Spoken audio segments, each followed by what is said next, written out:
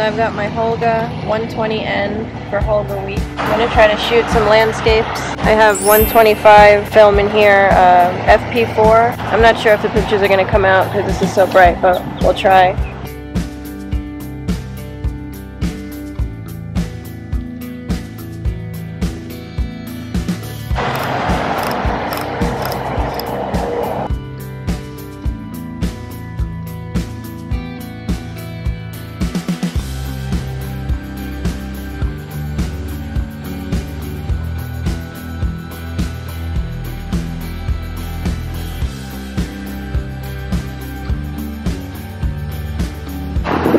Worried that these are going to be too bright.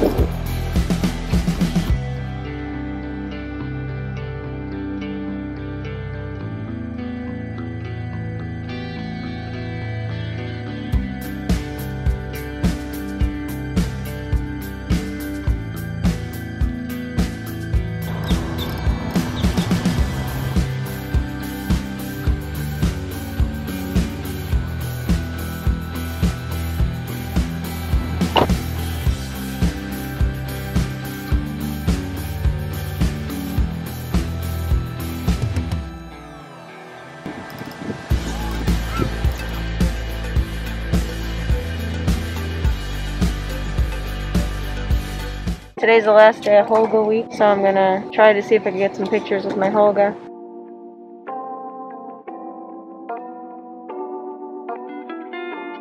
Damn it. Oh, I skipped over to number 1.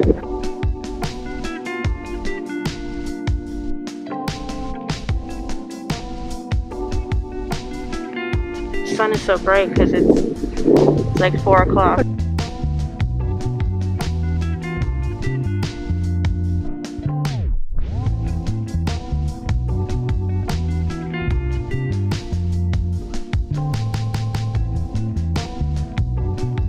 Hopefully it doesn't blow away.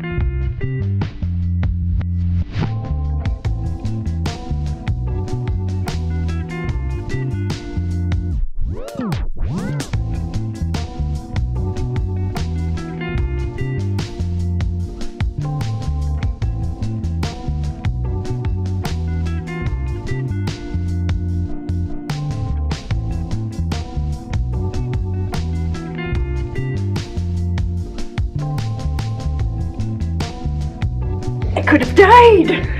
Yeah, I brought several. I brought color and black and white film.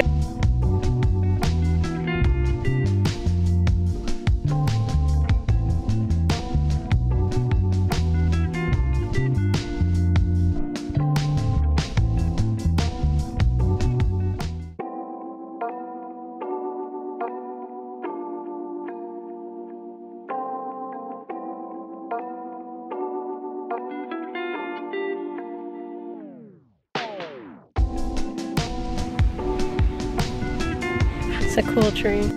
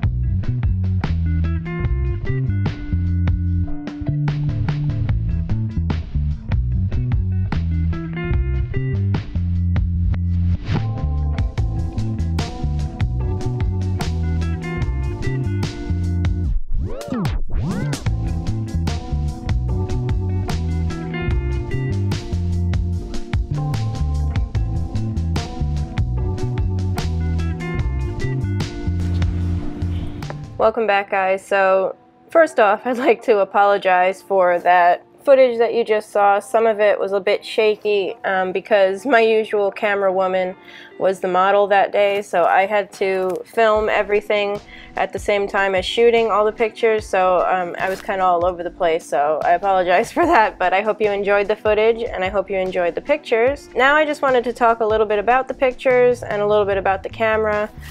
I've got the Holga 120N right here, and I got this camera for Christmas last year. I had specifically asked for it because I was hoping to join Holga Week this year, and Holga Week is October 1st all the way to the 7th. You shoot pictures all that week using a Holga camera, and then you have until November 8th. You submit your 3 favorite photos, and then there will be a couple of categories with different judges in them, and maybe I have a chance of winning. I don't know if I will, but I still had a lot of fun. I just wanted to participate this time, and I was glad that I got this for Christmas.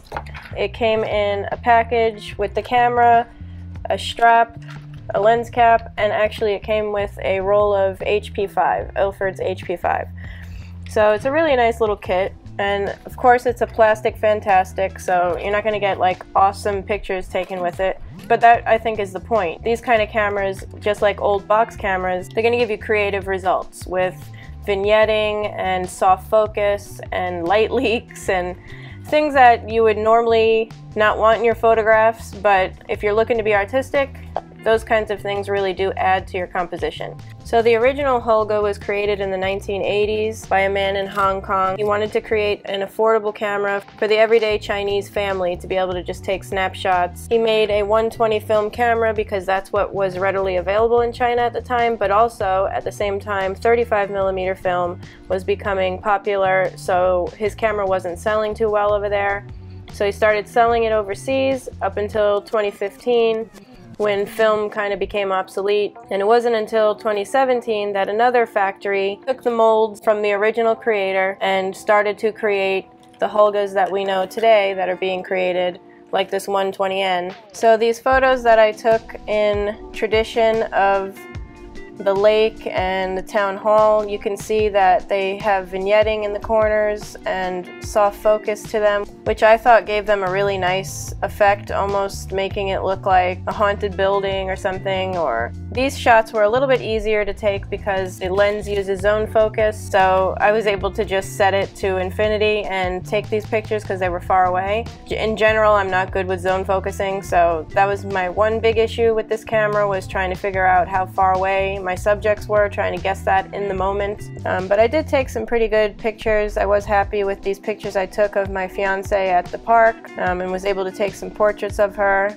I experimented also with the different settings because the shutter is 1/100th of a second, and then you only get 2 aperture settings: the sun, which is for f11, and then the shade, which is for f8, which really isn't much of a difference. You don't get to adjust much in different lighting situations, so I wanted to put it through some tests to see what it would do in different lighting. And here I got a picture of my fiance outside in the shade. The sunlight dappled on her, and I really like that picture. I have a couple more of her in the shade of a tree. I also wanted to test out the hot shoe that's on top, and so I used a flash, an external flash I have, and was able to take a shot. Here you see my fiance in the bathroom getting ready, and I was really surprised how nicely it lit it up.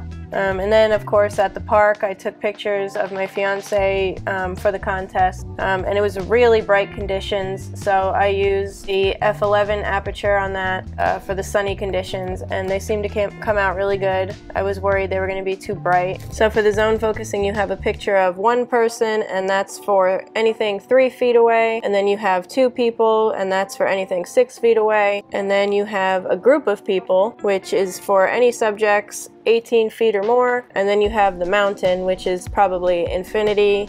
That's anything 30 feet or more away.